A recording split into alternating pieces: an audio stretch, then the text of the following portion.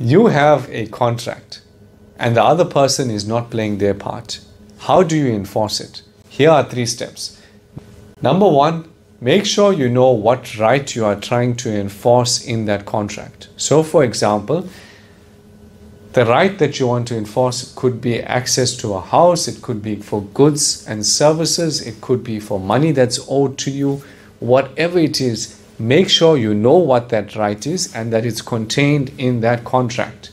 If you don't have a contract, it's difficult because you'll have to prove there was a verbal arrangement. Number 2, send a letter of demand. You can't run off to court unless you give them an opportunity to pay you or to fulfill their end of the contract. And the last one is, if they haven't complied in terms of the letter of demand, then you go to court. You can either go to the small claims court or you can go to the magistrate's court or the high court. They have help desks which are available for free. You can go there, indicate your situation and they'll be able to assist you. If that doesn't work, you also can get legal advice. So there you go. That's how you enforce a contract. Don't you want to